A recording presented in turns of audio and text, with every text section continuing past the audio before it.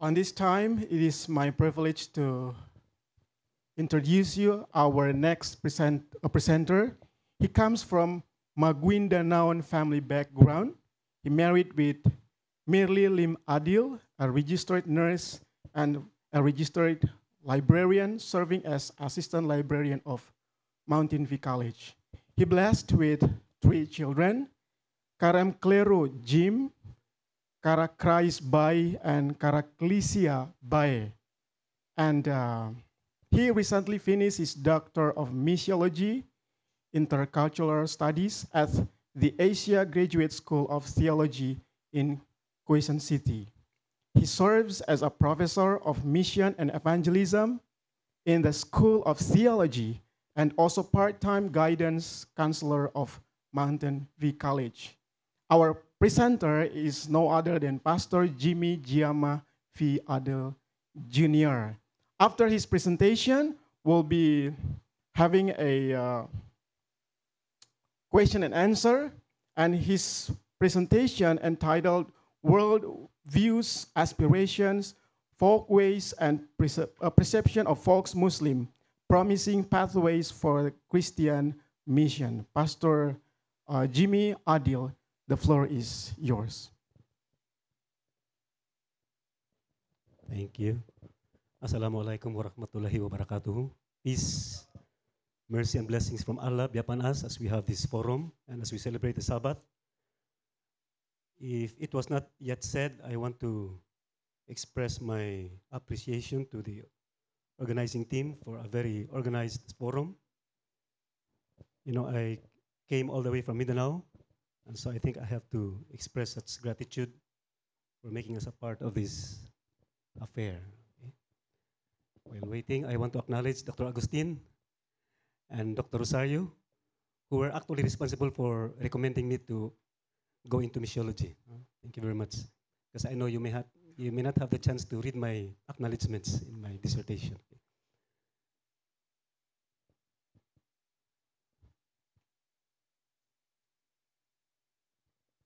Who's keeping track of our time? Huh? So this is not yet counted.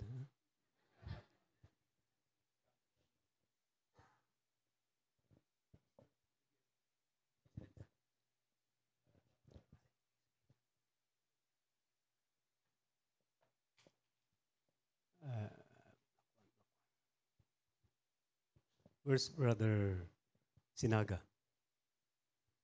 I'm making, you know, when Brother Sinaga was saying this morning that we are somehow indebted to Indonesia for bringing the batik to the Philippines, I take exception because I got mine from Sarawak, Malaysia, not from Indonesia. I'm just making up my time. I mean,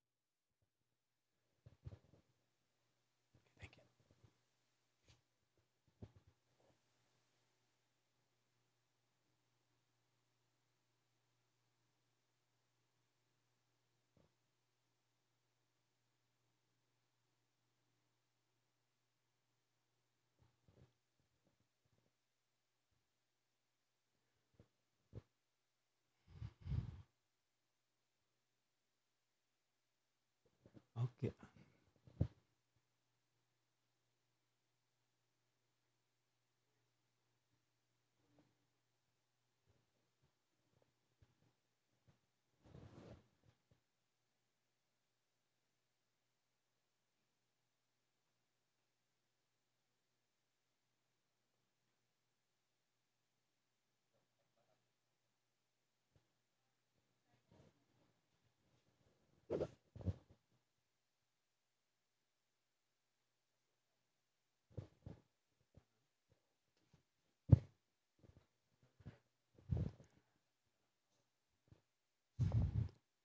Okay, the presentation is actually,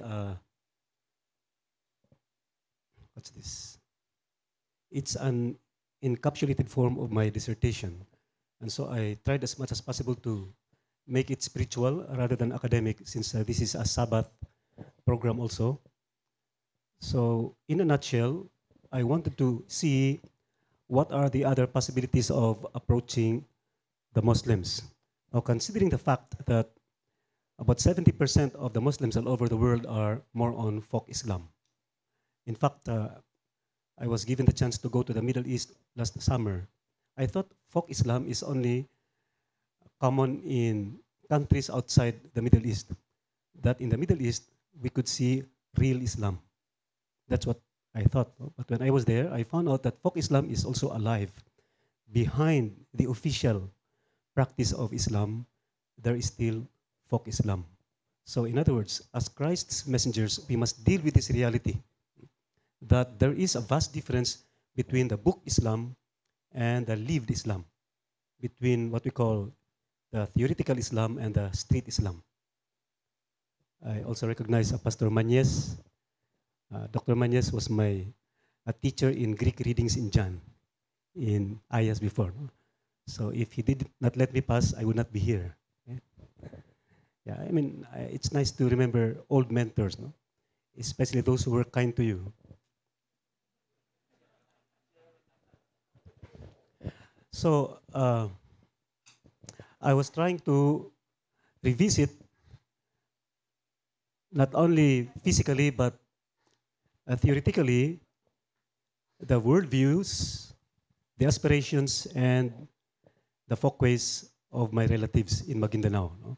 As mentioned in the introduction, I come from a Maguindanaon tribe, which is the largest Muslim tribe in the Philippines. So I still have connections with them because of my father, no? Who passed on to my veins some Maguindanaon blood. No? And until now, I still maintain contacts with my relatives. No? That's how I got into the community. No? The methodology I applied was ethnography. No? It took me to live with the people, converse with them, participate in some of their activities, and I even met some relatives of my father whom I did not meet before. No? And amazingly, they know the story of my father. No? They thought that he was just disgruntled in Islam, so he left. No? But I know the other version of the story of my father. No? Okay, so the official time begins now, or? Never mind. Okay, so I bring you greetings from my family. I am bringing them back to the Maguindanaon culture. Okay? And I said, my study is inspired by my father. This was one of the last pictures we took with him while he was around. No? And the other guy is my other son, okay? Who's in AIIAS right now. Okay? So Islam has been unjustly misunderstood and misinterpreted. Misunderstood because, when we look at Muslims, what comes to our mind easily? Violent, volatile, must be treated with suspicion, misinterpreted in the sense that there are different forms of Islam. And so negative labels have been attached to Islam and the Muslims, yet the Muslims all over the world have a high regard for their religion. I can show to you some data that tell us that indeed Muslims are very confident that there is no salvation outside Islam.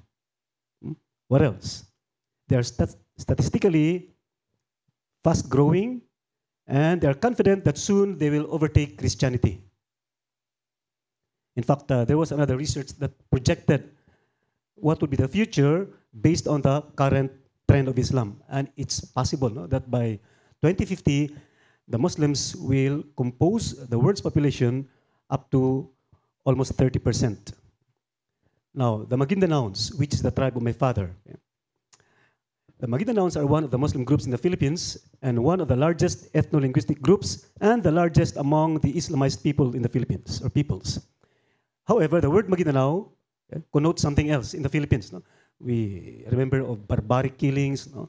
Anomalies, and many others. So this is the map of Maguindanao. Can you see it? Of course. Can you read it? Of course not. No? So anyway, just imagine. No? The neighbors are North Cotabato, Sultan Kudarat, and Llano del Sur. Now, Islam, as it is lived out by the Maguindanaons, is inseparably entwined with culture. Okay? According to one American who lived in Maguindanao, the Maguindanaon cannot be understood apart from his religion. There is a close connection, an inseparable connection between culture and religion. Another missionary who also lived in Maguindanao said the Maguindanaons are still basically pagan in their way of life, but that they adhere, they adhere to what? They adhere to the religion of Islam. While I was conducting my study, I met a professor. You know, I was also given the chance to serve as a visiting professor of Mindanao State University in Maguindanao, no? Since I also finished my first doctorate in MSU Marawi. No? And so when he met me and he learned that I was doing a research on Islam, he said, you cannot, this is what he said, which is interesting. He said, you would not see Islam in the lives of the people. You should read books to know what Islam really is. In other words, there is a disconnect between the book and the practice in Islam. However, we have to recognize that the Maguindanaons are still an unreached people group in the Philippines. Not even the Sulads, which is very aggressive in its frontier missions, not even Sulads has penetrated Maguindanao. Okay. Now, this is a question posed by one author. In our seemingly failure to reach out to the Muslims, especially folk Muslims, he said, has there been something missing in our understanding and preaching of the gospel so that we fail to reach the Muslim at his point of deepest insecurity?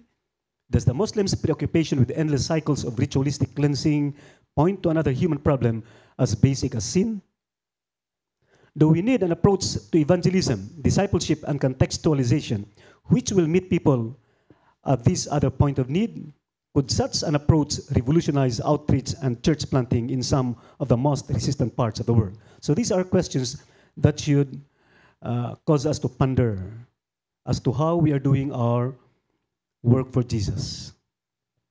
So I looked into the worldview, aspirations, and perceptions of this people group, the Maguindanaons, and also considered their folkways, religiosity, and openness to relate with Christians.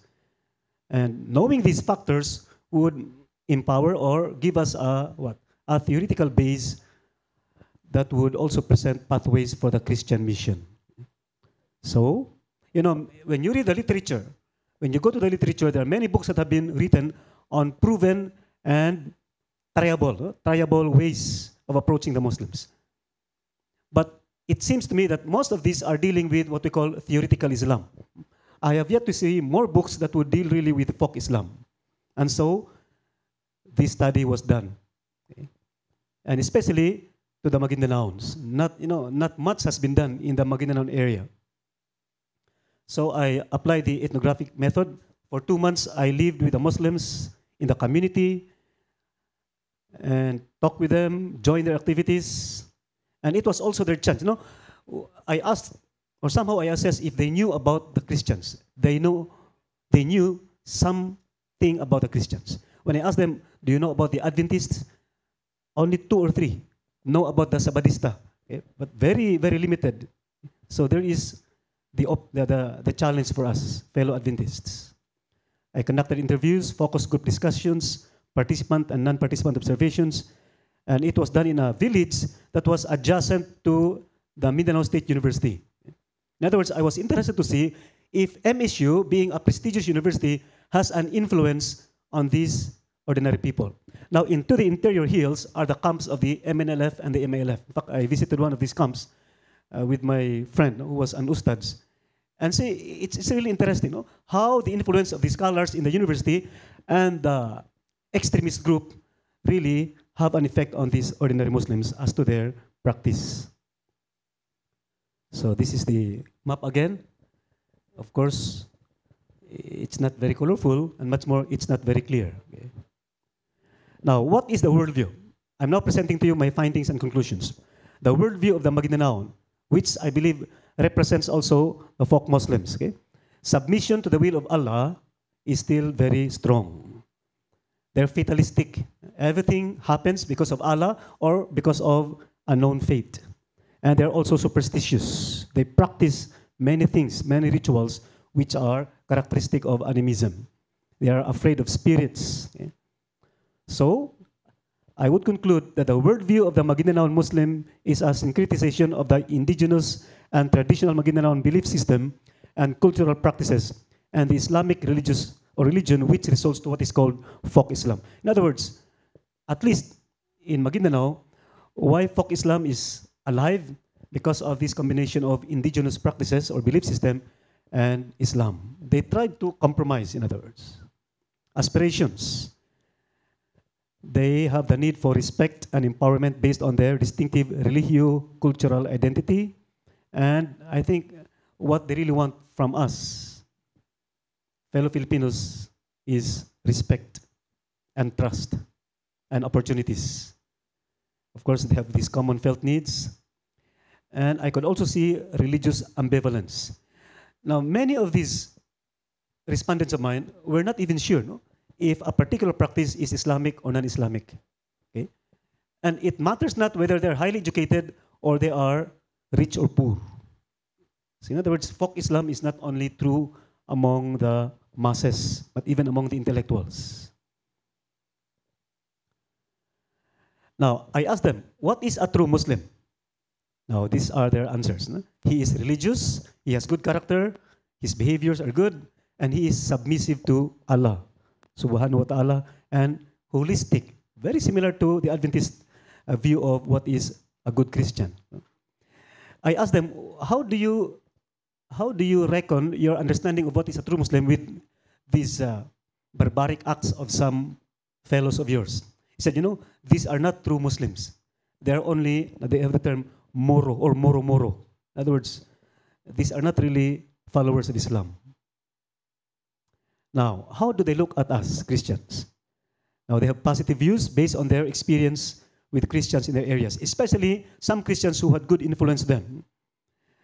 However, they have more negative views about Christians than positive, especially our immodesty, immorality, dietary and hygienic practices, vices, violent acts, and non-observance of the teachings of the Bible. They said, these Christians have their Bible, but they are not following their Bibles, or the Bible.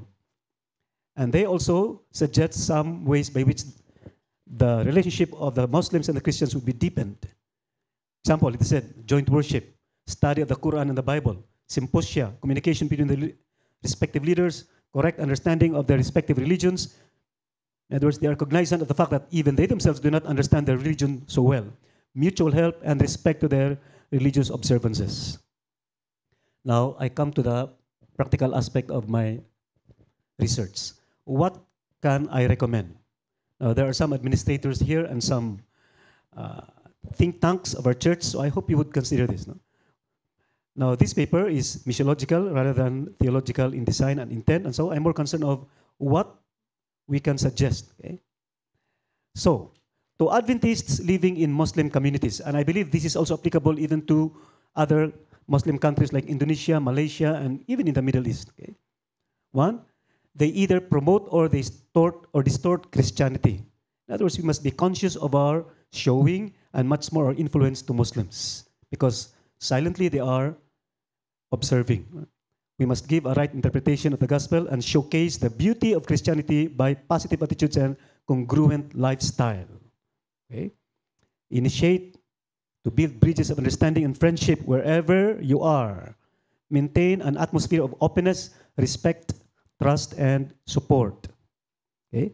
And then as far as Christian principles allow, participate in the family and community events of the Muslims. Okay? Then, such as celebrations, weddings, funerals. By the way, Muslims are very open because they have this belief that, any goodness that comes from God must be shared. So even though you're not a relative, if you join in their celebrations, they welcome you. I tried that several times in Maguindanao. And then, to our missiologists and also our missionaries, okay, restudy and redo. We need to always restudy and redo. Let's not say, this was very applicable here, and so it follows that anywhere. No? It's not a universal methodology that we should always think about. In fact, Ellen White has this statement, no? We must not be stereotyped in our manner of working. Okay? Then, customize our approach. Again, we must differentiate between the theoretical and the practical, between the ideal Islam and the lived Islam, and between the book Islam and the street Islam. There's a vast difference. And so I am looking at some pathways. One is the worldview pathway. What is this? No? Their orientation, which is very divinistic, in my operational definition, divinistic and fatalistic, could be a pathway. In other words, if you are that submissive to the will of God or Allah, then why don't you submit also to all that He says? Okay. So we can present a Quranic theme that gives the assurance of the just and merciful God. You know, God to them is very transcendent, and so why don't we consider also presenting God in an immanent manner? Okay. And we can give stories. Muslims are very fond of stories. And then, skipping some. No? Another one. No? They always, now, have you observed Muslims? They always say, inshallah, inshallah. In other words, if God wills. That's why I tell my students, you know, the Muslims are even more biblical than us. No? Because they always say, inshallah. When they make agreements, we will meet tomorrow, inshallah. And that's actually what James said, right? Do not make agreements without involving Allah. And so here, the concept of inshallah could be a pathway also. No? In other words, if you are that submissive, then Allah has also a will for you to study His other writings. Aspirations, yes, we can also address their needs, converse with them, listen to their stories.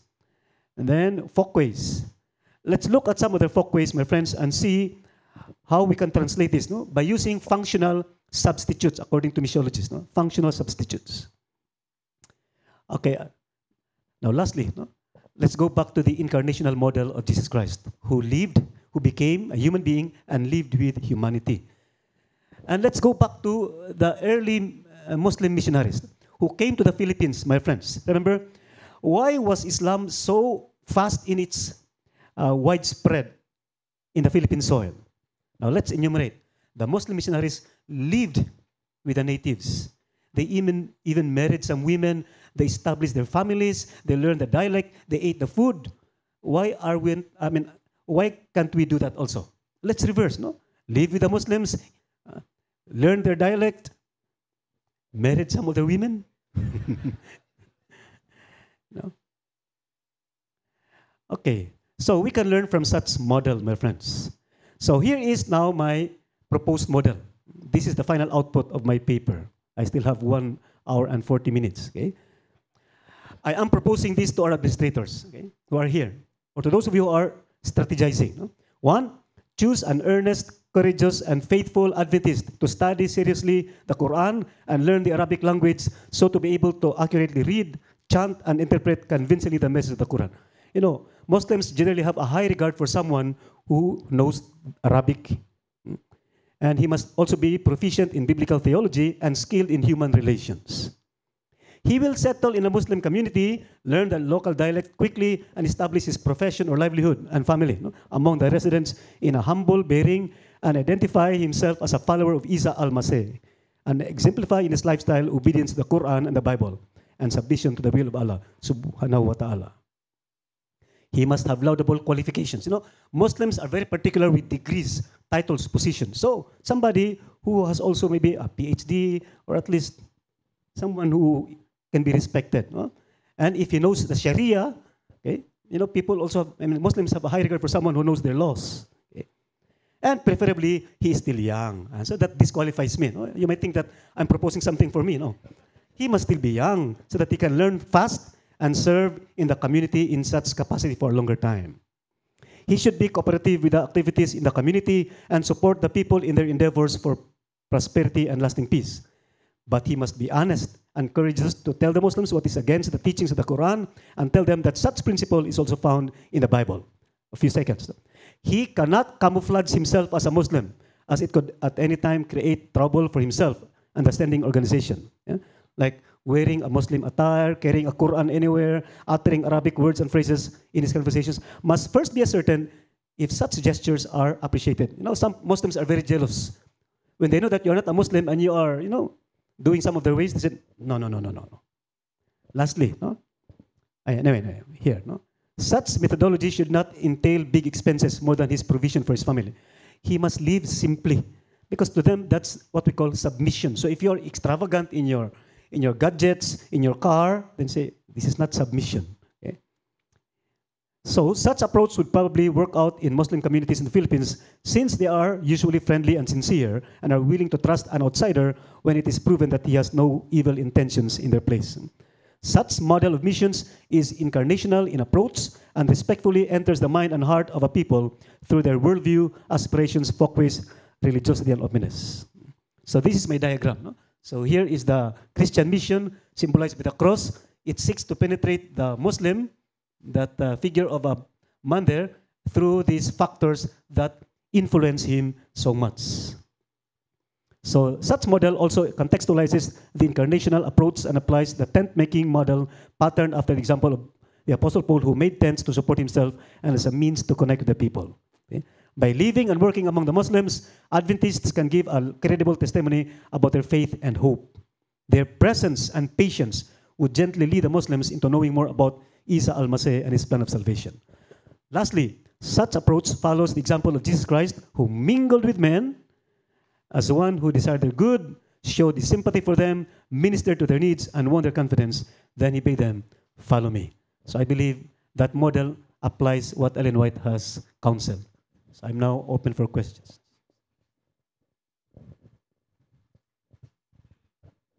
Thank you so much, Doctor, for a very informative presentation. Now we open our question and answer only one question, since our time is very limited. Is there any question? Okay, only one. Thank you. Would you mind to?